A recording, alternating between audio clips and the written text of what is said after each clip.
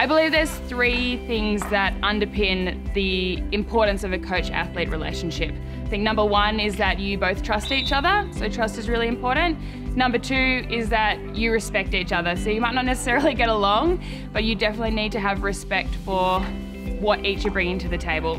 And third of all, I do believe that communication is key. So you need to have open communication between both parties to not only know where you sit within your program or in your sport, but also to make sure that if you've got any questions, you can go to them and be open and honest about finding out those answers.